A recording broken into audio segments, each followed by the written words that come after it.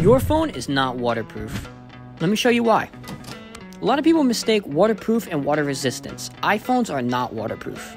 The front screens on iPhones and the back glasses on Androids are held in with some double-sided adhesive. It does a pretty good job at holding out the water, but when it comes to salt water, I've seen people where the phone just got a light splash and it just ate right through it and the entire phone got soaked just like this one. So if you're going to be around water, make sure you get a good waterproof case or a good Ziploc bag. Make sure you like and subscribe.